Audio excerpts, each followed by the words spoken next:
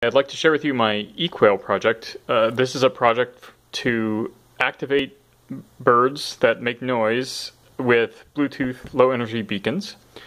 To build it, I used a microcontroller. This is an ATtiny85 plus a Nordic NRF 24LO1 Plus, and that's about it. PC board, some resistors, capacitors, whatever.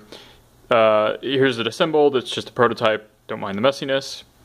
Hot glue that onto some batteries and hook it up to the actual noisemaker. And then I will end up stuffing it in this bird, from which it came out of originally, just the noisemaker.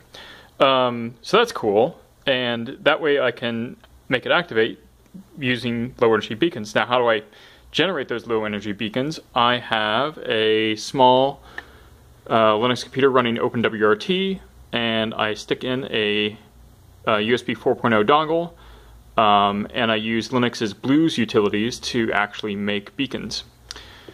That's cool, but on top of that, use a small kind of CGI script to be able to activate that through a web interface or a web API, and now we can do more interesting things. So this particular bird is a brown pelican, and I've programmed its address to be this.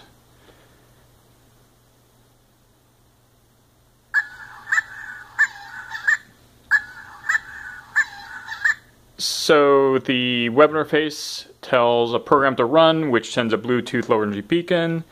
When the device wakes up through its sleep cycle, it detects that beacon is in the air and activates accordingly.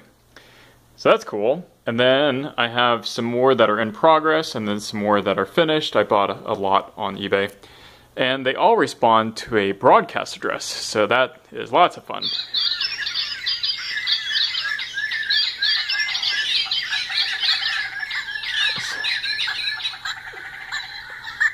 Yes, I see no way that can be abused.